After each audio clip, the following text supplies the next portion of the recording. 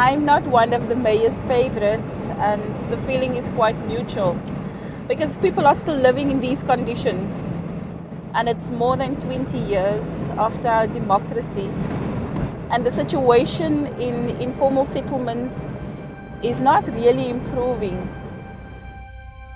To live in this condition, you need to see the brighter side of life, because you don't want to live for always like this. You want to be in some place where it's much better than this. Just to see the light, to breathe fresh air in the morning, for me, that is the best thing that can ever happen to you, because you can still walk, you can still see, and if that wasn't there, then I could complain much more, but at least I got something.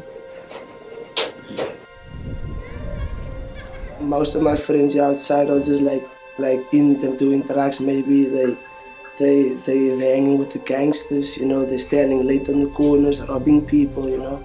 So I said, okay, now maybe like if I try to dance, it will make me a better person. The way I think, you know, the way I like look after myself, you know, the way I talk to people. People really change me, you know, like as a dancer and as a person.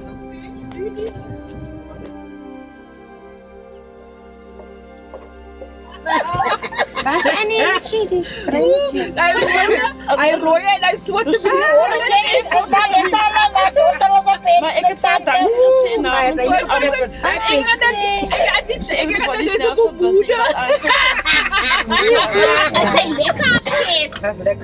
Wie wil er reën so dit? Wat sy nou? Stap in die reën.